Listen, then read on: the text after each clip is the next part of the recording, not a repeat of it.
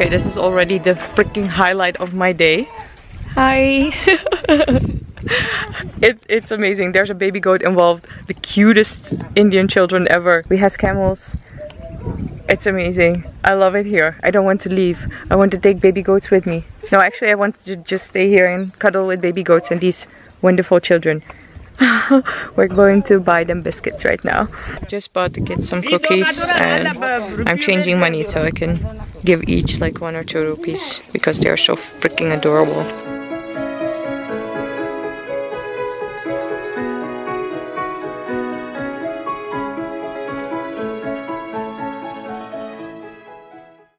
Okay, I'm having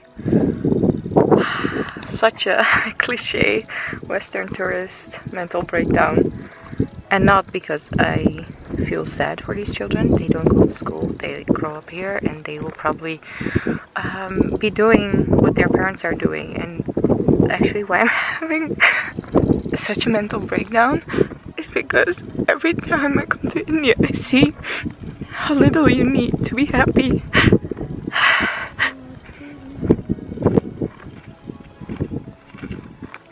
I'm sorry. My guide is looking at me, what's wrong with you? It's just such, I don't know, it makes an impact to see how little you need to be happy. And I like some Westerners, they come here to educate the children and they want them to go to school, but some Western children they have everything and they have all the education and they're so unhappy. So this might even be a better life than having everything.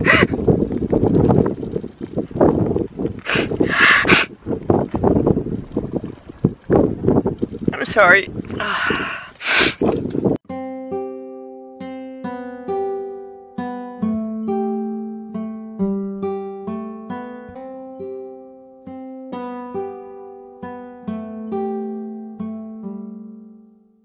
These are snake tracks and they are in those holes and they come out when it's really hot.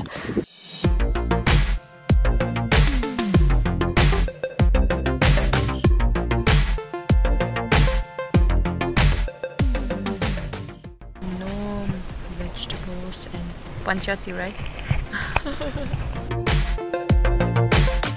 That was a wonderful nap and we are going to continue now to our sleeping place. Loving the desert life, man.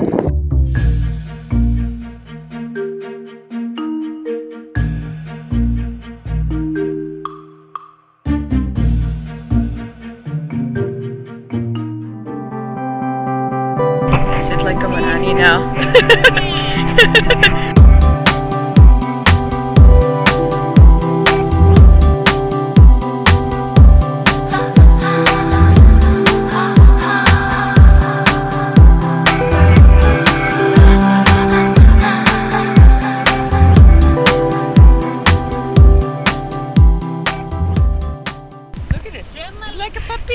He's like a puppy.